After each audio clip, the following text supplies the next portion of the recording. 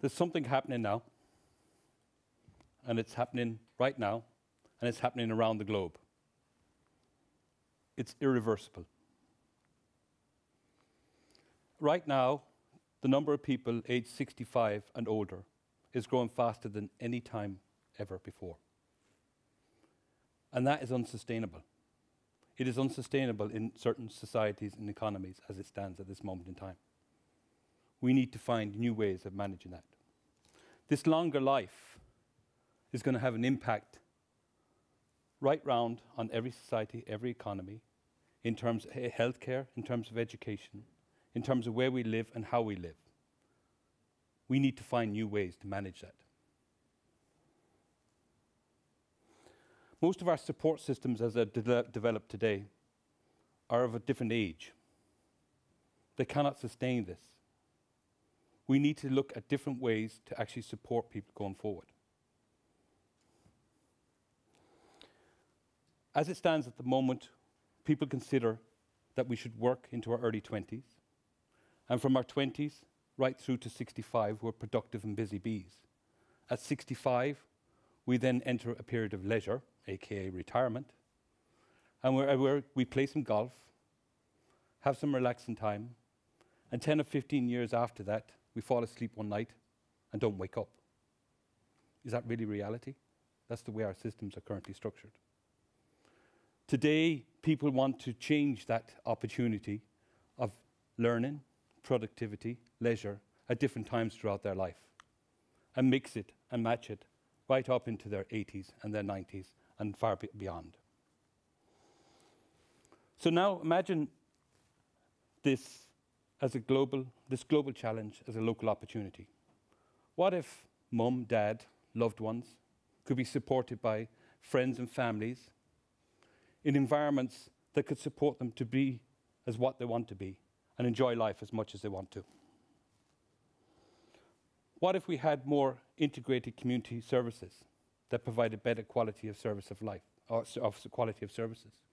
What if we had better home design and neighborhood design that provided better quality of environment? What if age-friendly technology supported all that? And what if we could empower older people to be more cognizant of their own health and well-being going forward? We like to refer to this as enhancing longer living in smarter places.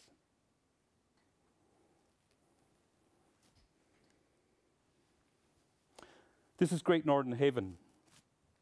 It's a purpose-built demonstration unit of 16 apartments in Dundalk. 15 of the apartments are lived in by older people. They range in ages from 60s into the late 80s. And they've been living there since June 2010. The 16th apartment is kept as a demonstration unit. And in there, we undertake transitional care as well. So moving older people from high dependency care units out back and into their homes. And we run different projects in that environment. Here's some views of Great Northern Haven. This is it from the front. It's a 3-story building, A2 class rated energy building. High sustainability and adaptability throughout the different designs of the building. It has an east-south facades so that the sun rises on one side and sets on the other side. The balconies are set in a communal garden out the back, and they get most of the sun from late afternoon right into the evening. They're also an area where the older people can congregate safely. That back part is gated. We put in raised flower beds in the back so that people could access and gain access to the plants. They turned them into horticulture classes. They plant strawberries, plant potatoes, and different things, and actually built different courses in around that.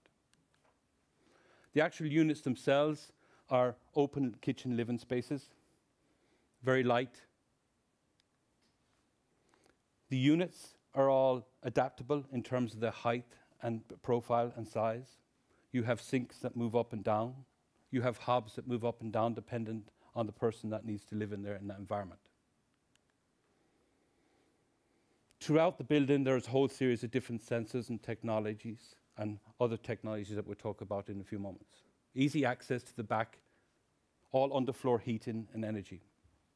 Walk-in bathrooms with handrails and all the other adaptabilities and assistive technology anchor points already set in without the building, providing easy access to adapt the building over time. So this is Great Northern Haven. This is a plan view of it in a 3D view. So what we have is, over here is the main bedroom with an ensuite. This is a second bedroom. This is the kitchen living area and a common area in terms of access into the actual apartment. Throughout this apartment, each apartment has over 100 sensors of varying types. Every window, every door has a sensor on it. We monitor electricity at every 15 seconds.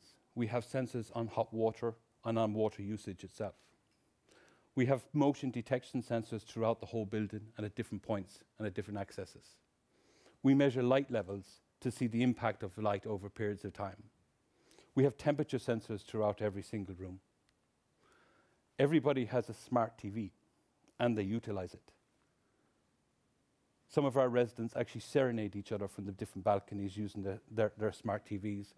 Perry Como on YouTube, look it up, it's pretty good. They also utilize touchscreen devices. And touchscreen devices has become a big part of their application and their use of technology throughout all the apartments. They're iPads. Every switch is a data point to us. They can be reprogrammed or repurposed as we require, but they also record data every time they're turned on and turned off. The whole system and the house is linked into social alarm systems. So if there's an alert, it can be sent to the social alarm system and transported to a call center 90 kilometers away, and somebody can respond to that immediately. Every resident utilizes their iPad to record biometric and vital signs data.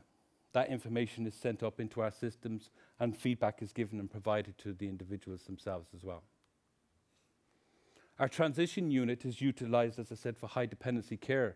These are people that have been discharged from hospital who have just had a series of different falls. And in here, we operate as, they come in and live in the unit for 5 days, and they wear a whole series of different sensors and technologies. You'll see Microsoft Kinect device sitting back here, which is looking at falls and the tendencies to fall. And then they're sent home with a series of different technologies that can support them to live at home. Had that not been the case, we could be talking about residential care, or worse, still remaining in acute care, and the cost of that as distinct as living in home care. Technology, iPads. The concept and the stereotypical position of older people in technologies, it's gone, forget about it, okay? So these people here utilize the iPad. Within 2 weeks, they were teaching the researchers how to use the iPads, and that they found these new things and different things. One of these gentlemen here, for the first time, was able to Skype his son in Australia. There was tears at that event, just understanding that basic technology and the opportunity in around that and what they could actually achieve with it. So we have all this data. In fact, we've 10 million records of data coming from 2,240 sensors throughout the apartments. What do we start to do with that data? What can we start to learn about it? So we set up different visualizations in terms of that. So this is looking at the daily patterns of daily patterns in terms of daily routines.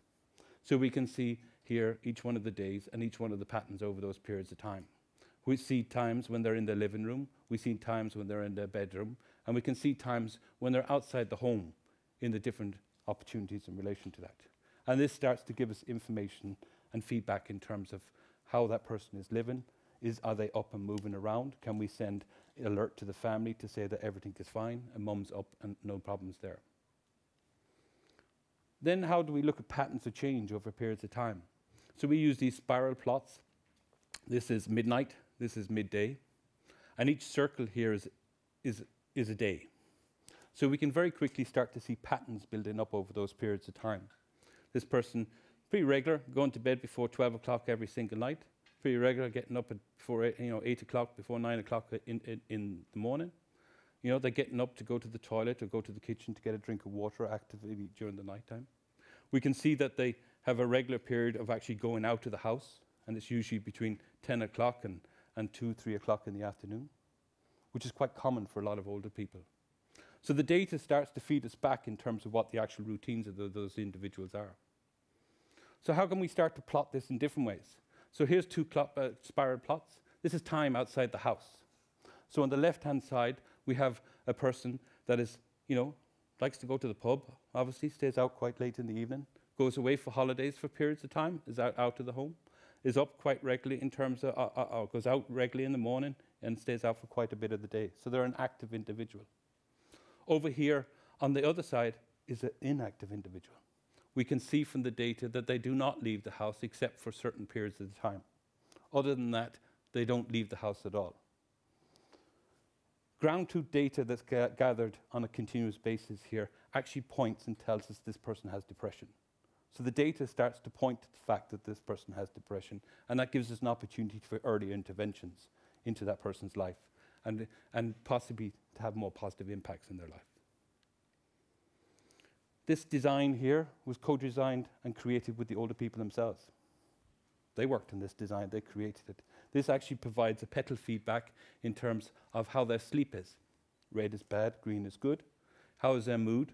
How are they doing in terms of falls? How their social activity? This could be blood pressure, this could be weight, and all the other different things.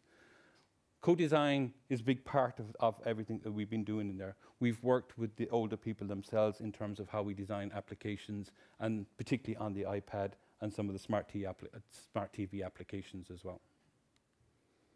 We have a bit of fun doing this as well. This is BBC coming up to record some of our residents. So it's not all just technologies and research. It's particularly not just technology. This is Patrick, 70 plus years of age, young, should I say, and this is his life, and it's a real life. He lives in this home.